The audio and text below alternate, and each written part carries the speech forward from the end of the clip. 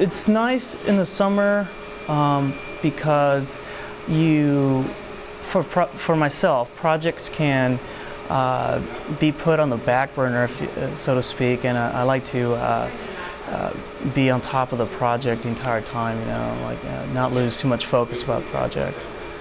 You get like state-of-the-art like facilities. They're a little, you know, and they're worn in a little bit, so they're comfortable.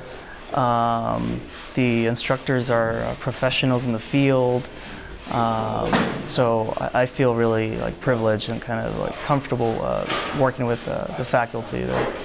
They're very relaxed and kind of guide you to how you process through work.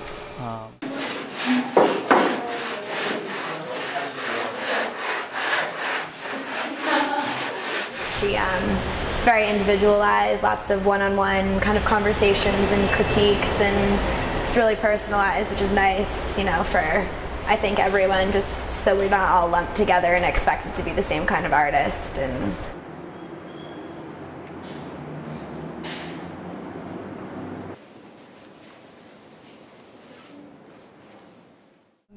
I really love it here. I love how open the teachers are, and you know, letting the students use different facilities. Like I'm taking a glass class, but I can come back to ceramics, and just kind of the flexibility and openness, and it's such a resource. And being in the city, you know, you can hop over to the museum and check things out there, and I love it a lot.